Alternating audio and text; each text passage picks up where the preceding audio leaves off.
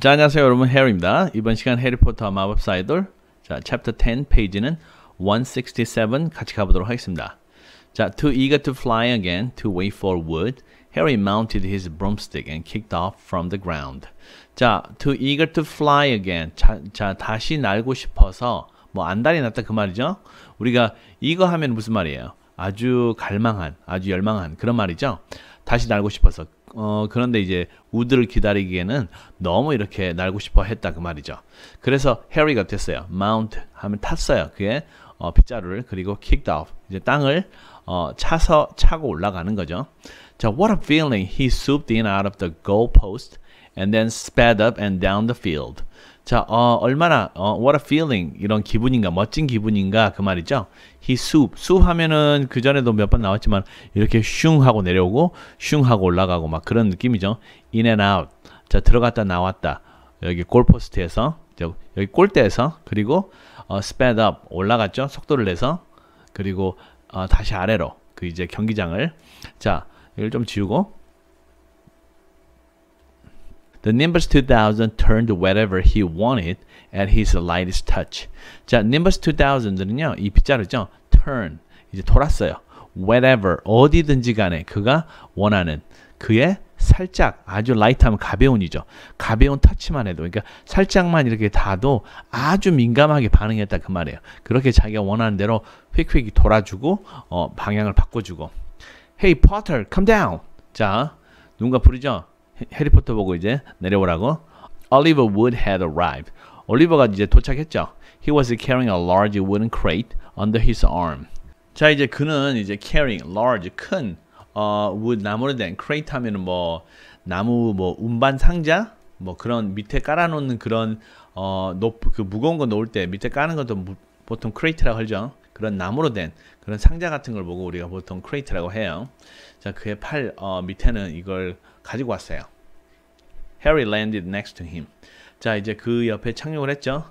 Very nice, said Wood, his eyes glinting. 아주 좋은데? 이렇게 우드가 말하면서 그의 눈이 glint한 빛났어요. 이제 뭔가 기대에 찬 눈이죠. I see what McGonagall meant. You really are natural. 자, 내가 알겠다. 무엇을 맥거너걸 교수님이 meant, 의미했는지. 무슨 말인지. 네가 이렇게 잘한단 말이구나. 뭐 이런 식으로. You, 정말로 natural, 자연스럽다. 자연스러운 사람이다. 무슨 말이에요? 그만큼 타고났다. I'm just going to teach you the rules this evening. Then you'll be joining team practice 3 times a week. 자, I'm just going to teach you. 너한테 가르쳐 주겠다. 규칙만을. 오늘 밤에는. 그리고 너는 자, 팀의 연습을 이제 가입할 거다. 3번. 일주일에 3번을 한다. 그러니까 일주일에 3번을 연습할 거다 그 말이죠. He opened the crate. Inside were 4 different sized balls. 자, 문을 이제 crate 상자를 열었어요. 안에는 4개 다른 사이즈의 볼들이 있었어요. 공들이. Right, said Wood. Now, Quidditch is easy enough to understand, even if it's not too easy to play. 자, 이제 right 이렇게 얘기하면서 우드가 이제 상자를 열고, now 이제 quidditch는 충분히 쉽다. 이해하기에. 하지만 이분이 비록 그것은 그렇게 쉽지만 않아. 경기를 하는 건 그렇게 쉽지만 않지만 그래도 이해하는 건 굉장히 쉽다 그 말이죠. There are 7 players on each side. 자, 7명의 선수들이 있다. 각각 팀에. 이제 3 of them are called chasers. 자, 3명은 그들 중 3명은 불린다 chaser라고. chaser 하면 우리가 chaser 뭐죠? 쫓는 거죠. 그러니까 한마디로 뭔가 이거는 이제 J.K. 롤링이 지어낸 그런 경기죠. 그렇기 때문에 이제 한마디로 쫓아가는 사람들인가 봐요. 그죠? 3 chasers. Harry repeated as Wood took out a bright red ball about the size of a soccer ball. 자, 3명의 chaser라고 해리가 반복했어요. 한마디로 자기 스스로 이제 외우려고 하는 거죠. 이제 그때 우드가 꺼냈어요. 밝은 빨간 공을. 대략 size of a soccer ball. 이제 축구공만한 거.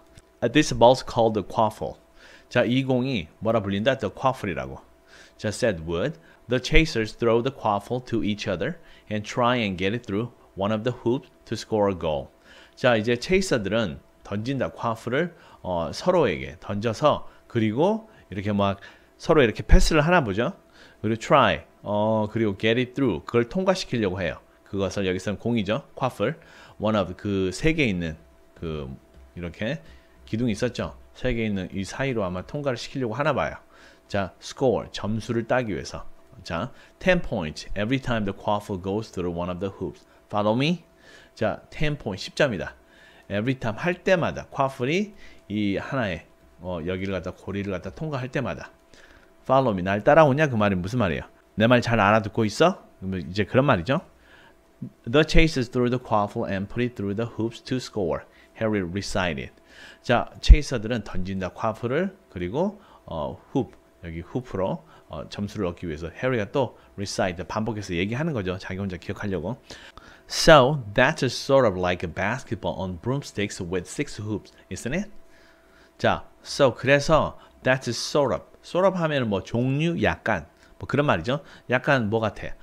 농구 같은 거네. on broomstick, 빗자루 타고 빗자루 위에서 with 6개의 이제 hoop, 여기 고리가 있는 거. 농구는 2개만 있는 거잖아요. 여기는 이제 양 팀이 해서 6개네. 뭐 그런 말이죠. 뭐 그런 거네. What's basketball? said Wood curiously. 농구가 뭔데? 이렇게 우드가 호기심 있게 물어보죠. 자, 아마 농구를 이제 마법 세상이다 보니까 농구를 접해 본 적이 없는 것 같아요. 자, 지금 앞으로 몇 장은 계속해서 이렇게 약간 이 경기에 대해서 설명을 할 것 같아요. 이번 시간 여기까지입니다.